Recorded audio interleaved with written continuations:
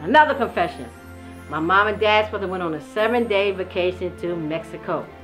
On the 5th day, I got company in the house.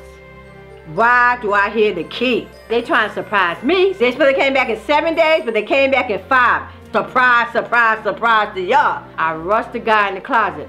Why they sit and talk to me for 5 hours in that living room where he was in the closet, tell me about their trip and why they came home early. That boy stood in that closet for 5 hours, but I couldn't get myself in trouble.